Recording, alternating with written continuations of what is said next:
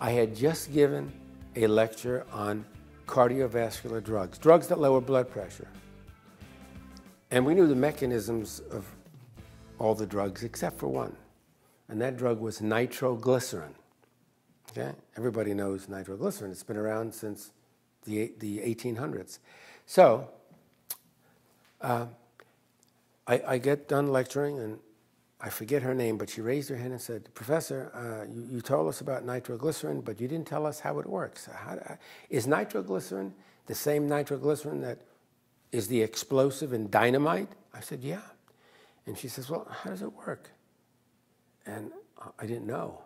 And I said, that's a great question. I'll have to get back to you tomorrow. I'll go look that up. I don't know. Maybe the mechanism is not known. So I was embarrassed, kind of. And I went back to the office, and I read and read and read for hours. It was not known. No clue. Because of that question, I took one of my technicians and one graduate student, and their project was to elucidate the mechanism of action of nitroglycerin. And we did.